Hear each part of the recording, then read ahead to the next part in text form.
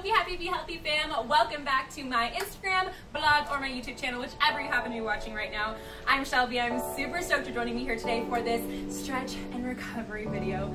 Yes, I'm so excited. I do a lot of high intensity toning, sculpting videos on my pages. So that's what my workout routines normally consist of. But I wanted to show a little bit of behind the scenes of what I do after my workouts, the go-to stretches that I really enjoy and that I feel like I get the most results from. So it's so important, just a little bit of physiology as a background for why we stretch and recover and kind of what happens when we actually exercise, because I get this question a lot. So what happens when you work out is you're tearing down, you're making microscopic tears in your muscle fibers. And once you tear those, these things called satellite cells, they go to the repair of those muscle fibers and they rebuild them stronger, which is what shows the visible size difference or the strengthening of your muscles. That's what is creating that, because it's making, like, when you have scar tissue, sometimes it's tougher like than normal tissue. That's kind of the same, like you said, it's kind of like a thought process whenever I think of my muscle tear downs. It's just kind of like that. You're tearing it down to create it to be stronger, and that's what gives you the strength, the definition. You can see the visible muscle difference, that kind of stuff. Stretching can help prevent injury. It can help you with soreness the next day. The more you stretch, the more you use a roller. They're also really great. I love our roller. It's so awesome. The more you stay hydrated, make sure you're staying really hydrated, drinking plenty of water. Make sure you stretch and recover. Make sure you're giving yourself the proper nutrition, staying hydrated, all that good stuff. So let's get into the stretch and recovery video. Are you guys ready? Let's do it. Here's your little cat cow.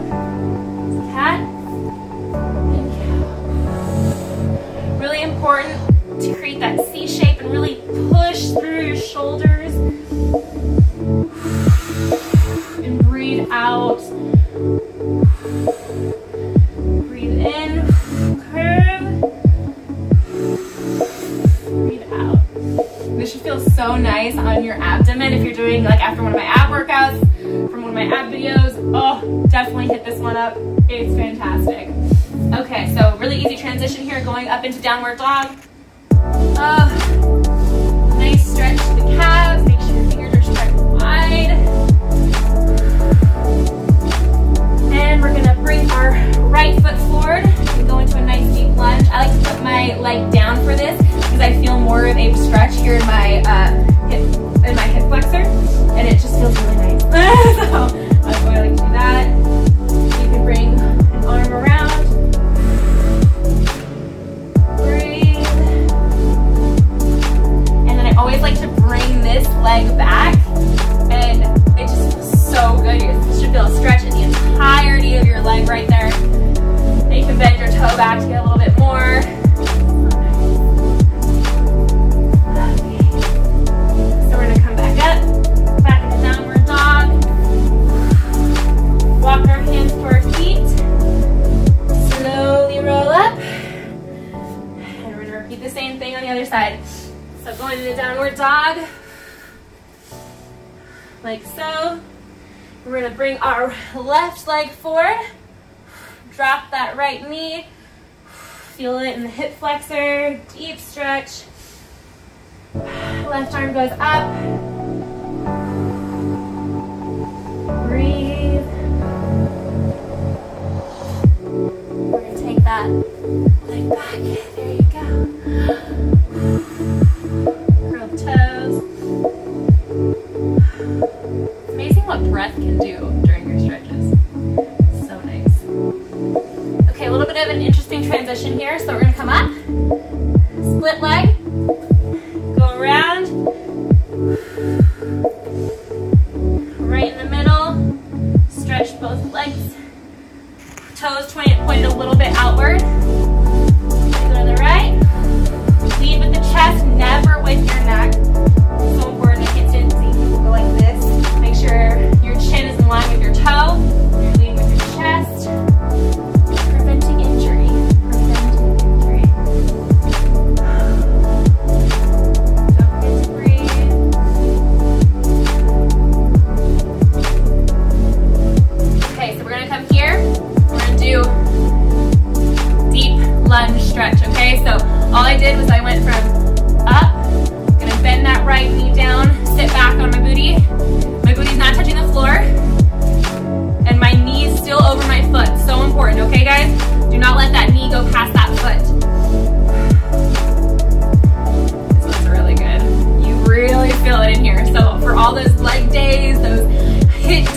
that I give you guys, these little stretches help to work those muscles and elongate them in such a nice way. So great. So we're gonna do the same thing. We're about middle, bend that left leg, flex that right foot. Make sure the knee's over the foot, don't go past it. Don't forget to breathe.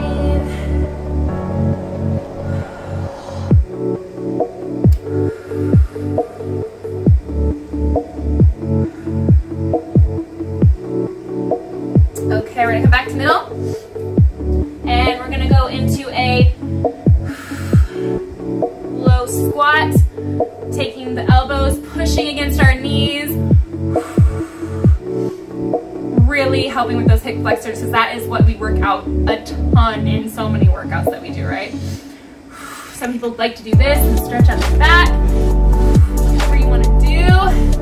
Walk the feet in.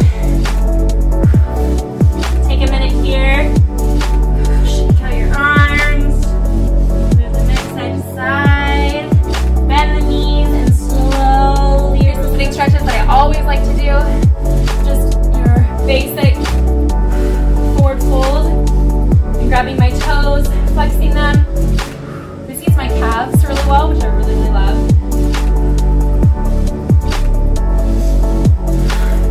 Coming on down to your back. Bridges, always super nice. But when you do bridges, make sure to pay attention to this one thing, okay? Paint the spine. So pull that belly button down to the floor and just like slowly, like your back is tape, like your back is made of tape, and you're slowly pulling the tape off of the mat. And then you're slowly putting it back down, one vertebrae at a time. That lower back goes through a lot too with ab exercises, with HIITs, with everything. So it's so important to really stretch that spine out. Also, if you're standing at your job a lot the whole day, or if you're sitting at a desk the whole day, you really want to make sure you're getting recovery to that lower back. Okay, you're gonna roll up. You're gonna come on down, all the way down. So all the way down. And we're gonna do a little cobra action. I'm sure a lot of people love this one. So cobra up. Make sure your shoulders aren't here. Press them down away from your face. Nice and long, nice and long.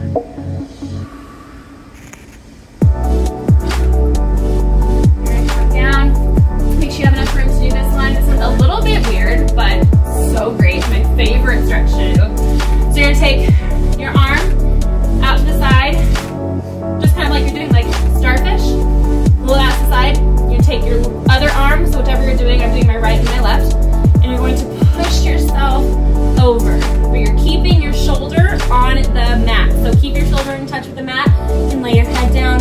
You should feel an amazing stretch right here throughout your chest. Oh my gosh, so nice.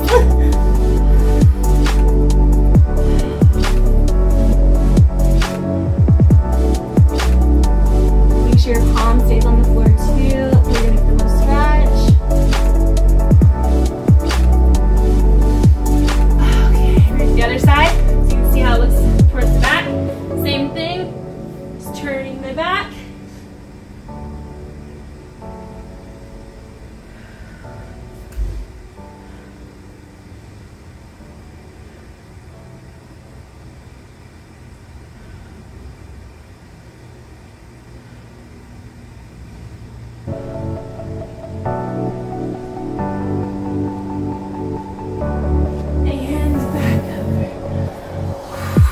So nice. Let's do another cobra real quick.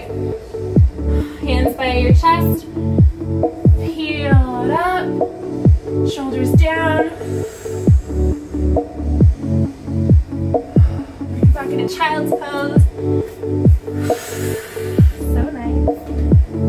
Ooh, really reach with those fingertips. Sometimes I like to go from side to side.